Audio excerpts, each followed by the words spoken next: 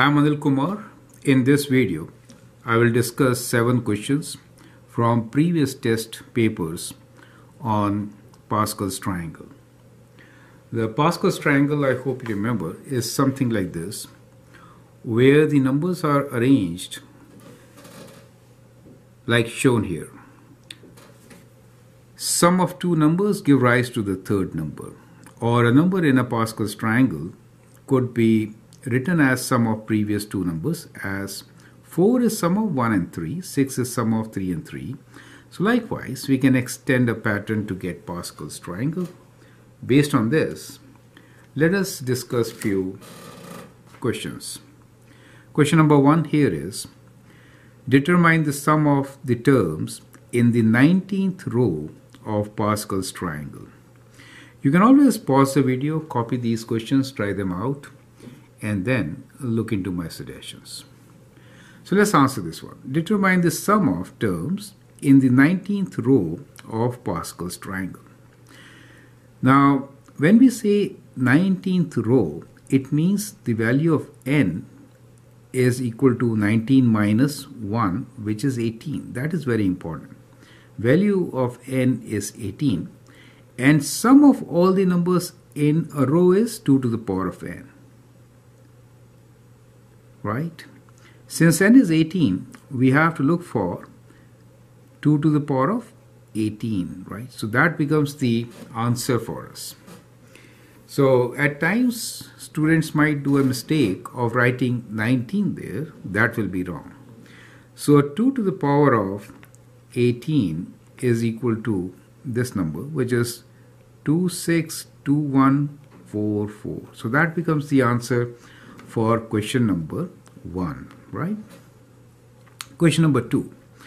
Determine the value of n if sum of the terms in the row of Pascal's triangle is 3, 2, 7, 6, 8. So we'll again use the same formula, which is 2 to the power of n is equal to 3, 2, 7, 6, 8. Now one way, of course, is that keep on dividing this by 2 and see how many times will 2 get into this, right? The other way is that you could use log. So if I take log on both the sides, I get n log 2. 2 is this 2, n log 2 equals to log of this number 32768, right?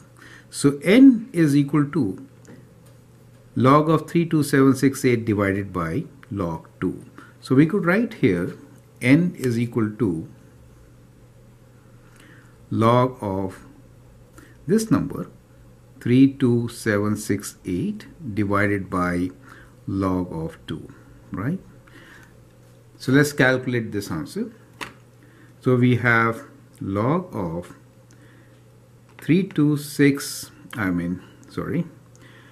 log of 32768 divided by log 2,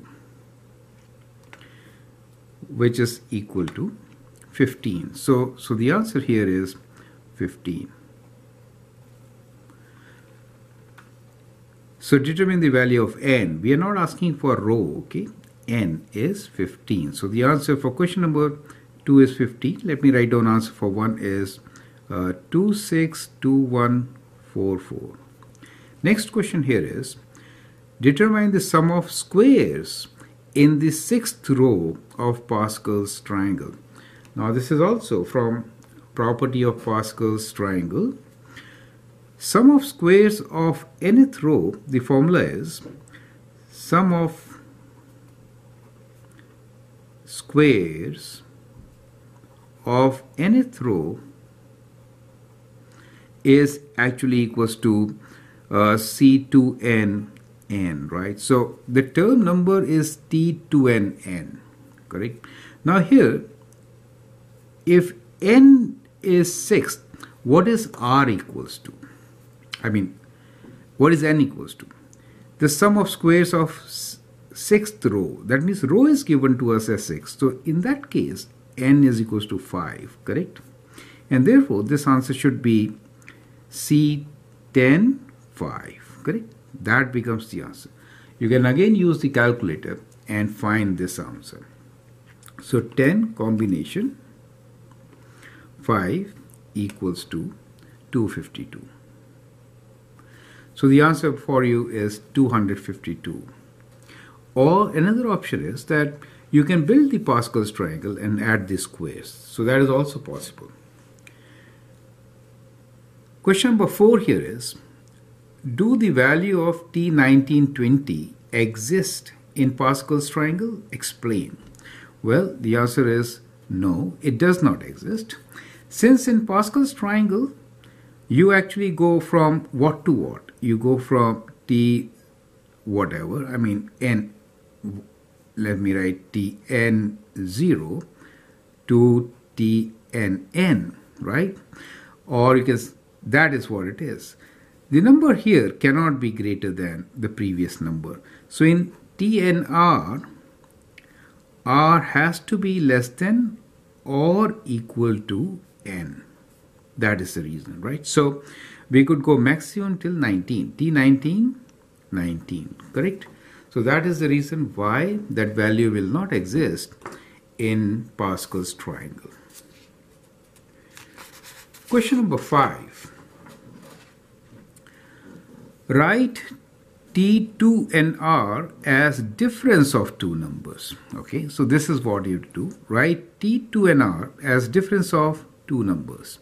You can pause the video, copy these questions, and then look into my suggestion. So there's something wrong, and so I'll write this as A and this as B.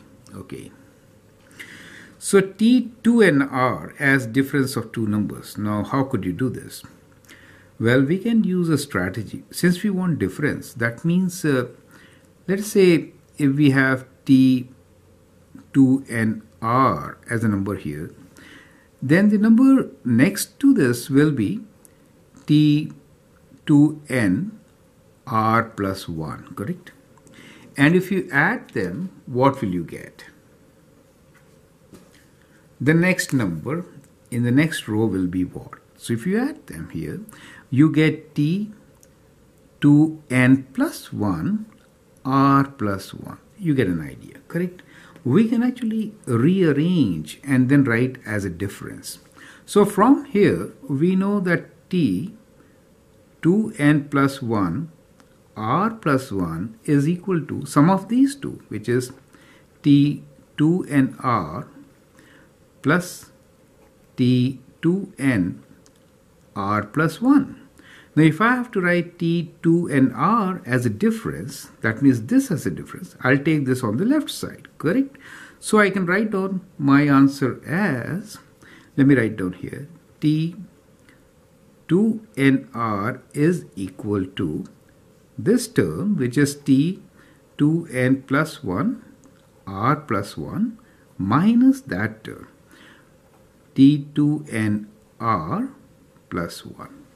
You get an idea, right? So that is how you can write this as a difference, right? Important thing is you have to write as a difference, not sum. Correct. Question number 5b is to use this property. Find the missing numbers using Pascal's method. So we are given 4 numbers here, and these are the places which we have to fill in. Now how to do it? Let's start from here.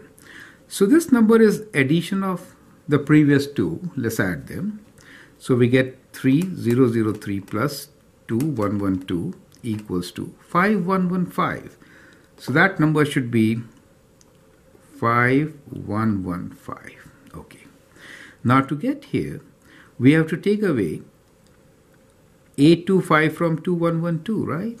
So let's write on 2112, take away 825 is equal to 1287. So we get 1287. And now we can move left.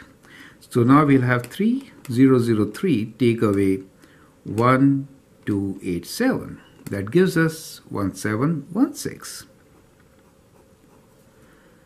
Right? So now let's find this number, which will be 825.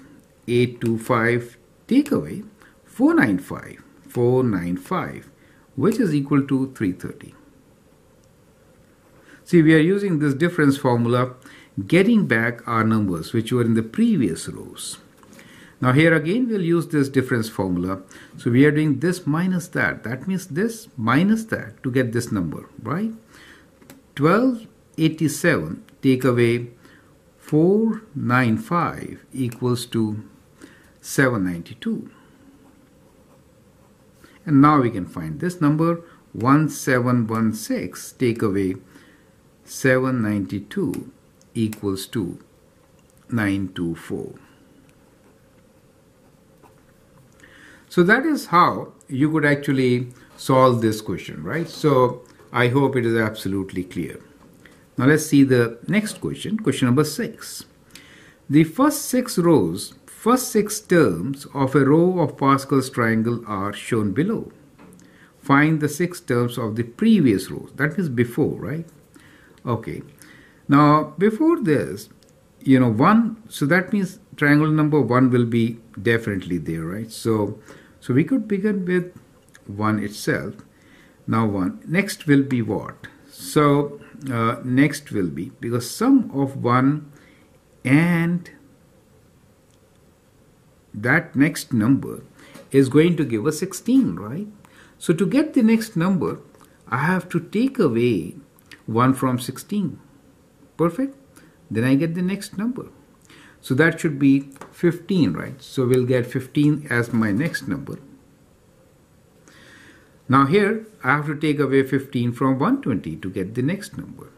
So it has to be 105. And similarly, we'll continue. So we'll take away this number from that, which is 560. Take away 105. That gives us 455. Right? And now we are going to take away 455 from 1820. So 1820 take away 455, it gives us 1365. And now we'll take away 1365 from 4368. 4368 take away 1365 gives us 3003. Right? So like this, we can actually get the series from the previous row, correct? Now let's move on and do 2 more questions. Now these are based on the routes. So find the total number of paths from A to R. That means from here to R, right? From A to R. So I've written my name Anil Kumar here, and you find total number of ways in which you can move from A to R in these 2 ways. So this is like a circuit diagram or a network, and here we have arranged the name in an order. You can always pause the video, answer this question, and then look into my suggestions, right? So as we go in Pascal's triangle, sideways, always 1. So we begin with 1. So this is 1, 1, and 1 here. On the other side also, we'll have 1, 1, and 1. Now if you move inwards, you have to combine the previous 2 terms. So here, to come to this I, we'll add 1 and 1, so we'll get 2 here. Here we'll get 2 plus 1, which is 3, and 3 plus 1 is 4. Now for this position, 2 plus 1 is 3. For this position, 3 plus 3 is 6, 6 plus 4 is 10 here. 1 plus 3 is 4. 4 plus 6 is 10. 10 plus 10 is 20. Now if you move to these 2 places, it is 20 on this side and 20 on this side. For R, 20, 20 add up and you get 40. Correct? So that is how you get your answer. So in this case, the total number of routes are 40. Now let's do this one. Now here, let me write down the condition that you can only move right. You cannot come return, right? So you can only move forward. Forward movement. Right? For not backwards. Up is allowed and down is also allowed, right? But backward is not allowed. So you can't come back. So reverse is not allowed. Now you find path from A to R. So we'll follow the same pattern, but sometimes becomes tricky. Now let's look at the starting point A. So from A to K, there's only one way you can go. Similarly, for A to N, there's only one way you can go, right? So going forward.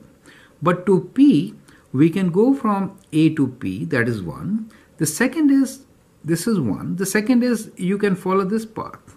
Do you see that? So there are two ways of reaching P. Perfect. How about this position? To come to this position, we can add 1 and 2, so get 3. Correct? Now, for U, we can again add 1 and 2, just as we did here, and get to this position. So there are three ways of reaching U. Now, if these two are there, so from here to reach to A, there are 2 and 3. So these two will lead to A, right? So that means 2 plus 3, 5. There are 5 ways of reaching A from P. Now next, we can take, we know these two, right? So we can get the value of L now. 5 plus 3 is 8, so this is 8 for us. Okay, let's get the value of M. Now, how many ways to reach at M? Remember, there's a path going like this also. So this is 1 here. So 1 plus, we could come straight from here. So that is 3. 1 plus 3 is 4, and then 5. So there are 9 ways of reaching this position. Let me write 9 here. Correct? So 9 ways, 5 ways, 8 ways. We have to reach R. So you can reach R from M, from A, from L, and also from I. Correct? So we have to add 9 plus 5 plus 8, and this 3 also. Correct? So these are the total number of ways to reach R. How many are they? 9 plus 3 is 12, 17 and 8, 25. So we have 25 ways of reaching from A to R in this particular case. That brings us to the end of this session on Pascal's triangle. I hope you find it interesting and useful. Feel free to write your comments, share your views, and if you like and subscribe, that would be great for me. Thank you and all the best.